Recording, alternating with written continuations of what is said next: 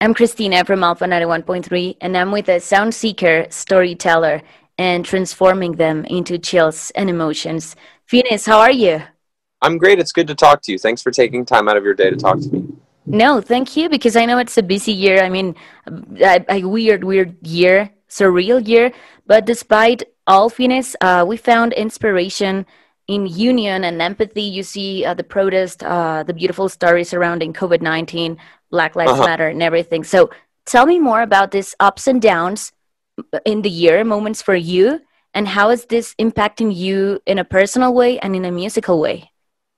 Sure. I mean, I think it's obviously, we're all going through a thing maybe some people predicted it, obviously, like, Bill Gates seems to have predicted it. There was a pandemic task force a couple years ago before the current administration. But, I think we're obviously all going through this challenging, confusing time. I think one of the things about the internet is we've all become like a little addicted to knowing information at all times. And one of the crazy stressful things about COVID-19 is there's all this information we just don't really know. So I think that's really challenging for some people. And, the thing that I found inspiring about it is, I think people, especially like the younger generation than me, they have a lot of empathy and they really care about social injustice. And I find that really inspiring. And I think one of the things that we're all guilty of, or maybe we are all not, but I'm guilty of, during like a regular period of time, is like if something terrible is happening somewhere in the world, but you're really busy, right? You have a full day of work and you have a project you need to turn in and you have an interview. Like your brain just doesn't have as much room to learn about the problem because you're so busy working and trying to succeed. And so I think one of the best things about COVID is that we've all just kind of been sitting around like hearing about everything that's going wrong and gone like, wow, that's messed up. Like we should work on that. We should fix that. And I think that's a thing that maybe wouldn't otherwise have happened if there were no pandemic. And as you're saying, everything, the pandemic and the protest and Black Lives Matter and everything, what's the most fulfilling thing for you of getting released what they'll say about us? The most fulfilling thing, putting out new music just feels really good always. But I think especially with this song, one of the things that felt really good was that I think it felt like it was a song where I was really singing about how I was feeling about the world at the time. And, not that I don't love a great like love song or a song about heartbreak, but I think that would have been more specific and less like applicable to everybody. Like to me, what they'll say about us was this song where I was like, I think everybody can relate to this right now. So that's my favorite song. And watching people feel that way was very gratifying. Made me feel really good. To me, it gave me the goosebumps, Phineas, as you said, like a balm. But to you, what, as you're saying, we're surrounded by a lot of information. What was the last thing that you saw, maybe a video or heard, that made you feel so emotional and optimistic about the future despite everything? I mean, despite Trump and the pandemic and everything. That's a great question. Let me try to think of like a really thoughtful answer. I don't want to give you a lame answer to that question. Okay. Last thing I heard or saw that was really inspiring.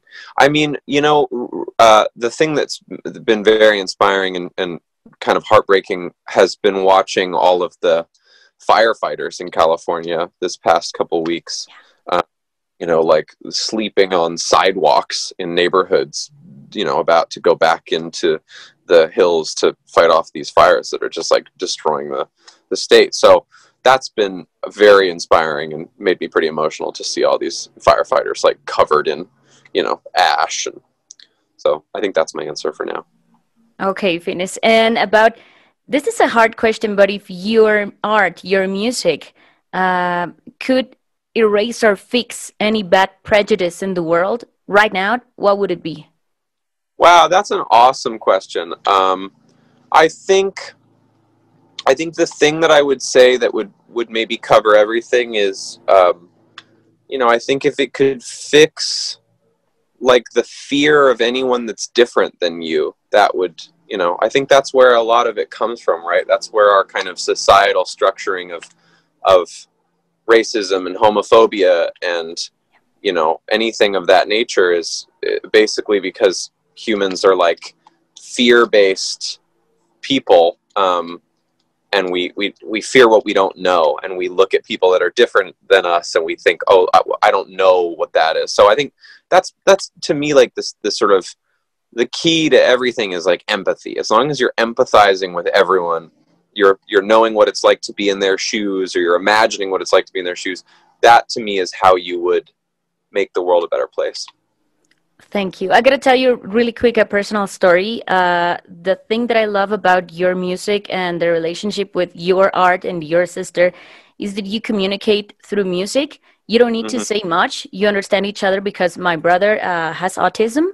So I Mm. think that is the way to empathize with him, like with your music. So I see you as a good reference to that, to being just empathy with everyone. So thank you very much for doing this.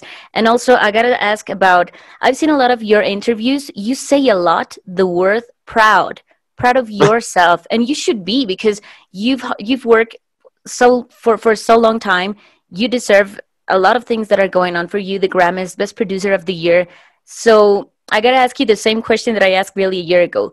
You finished. Do you think you've made it in the music business? I mean, yeah, but I think one of the things, first of all, that was everything you said is very kind, and please give my love to your brother. Thank you.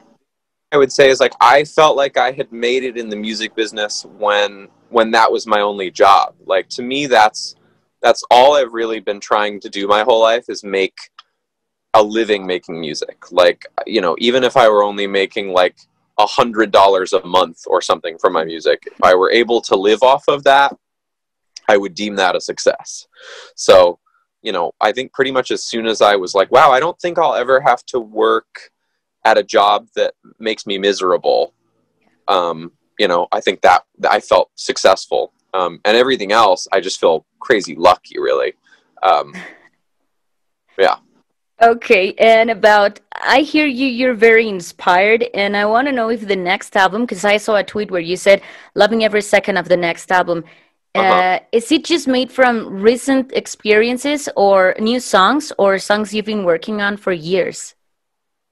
Um, I mean, all of the new music that we're making is just music that I think is like, I'm really proud of it, but it's all very different. I mean, I'm working on a lot of solo material. Billie and I are obviously working on a lot of new songs. And, you know, I think it's, yeah, I mean, our goal always in terms of collaborating with Billie and also like on my own records are like, I don't like to make songs that repeat themselves. Like I don't like to make a bunch of songs that are the same. So, you know, it's always like, what could we write that we haven't written before? That's like always our goal. I love it. And I love that you don't get like married, tied to a trademark, like not the FINNEAS sound, just exploring and getting new sounds. I love that. No, that's always my goal. So I'm grateful to you for feeling that way, because that's my fantasy is that I don't have a signature sound, because I want to always just be making new different things. So I appreciate you for saying that. Thank you, Phineas. And just one last question. Which artist would you love to hear covering one of your songs? Oh, that's an awesome question. I've been listening to Labyrinth a lot lately. Oof, Like yeah. the Euphoria track, and he's a friend of mine, and I just think he has like the greatest voice. So I would be pretty excited to hear him sing really any song, but if he chose to sing one of our songs, I would be really excited about it. Well, Phineas, thank you so much for your time. I mean, we could talk just for a long, long time because there's a lot of things to talk with you, but thank you for your time. We are going to keep playing every song of Blood Harmony here in Alpha 91.3 and waiting for new music. Thank you, Phineas. Hey, thank you so much, and I hope you have a great rest of your day and a great fall, and give my love to your brother. Thank you, Phineas. Bye-bye. Bye.